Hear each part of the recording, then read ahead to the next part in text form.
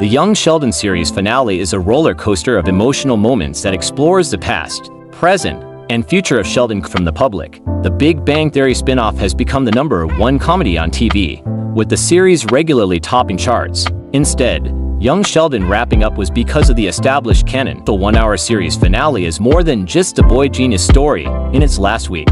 The family comedy drama ties up major narrative threads. Season 7, Episode 13, Funeral, tackles the aftermath of George's unexpected death, with the focus of the narrative on how the Coopers deal with their respective grief. As expected, each member of the clan approaches it differently. After that, Young Sheldon Season 7, Episode 14, Memoir, moves the story forward to a conclusion that sees Sheldon officially starting his new life at Caltech.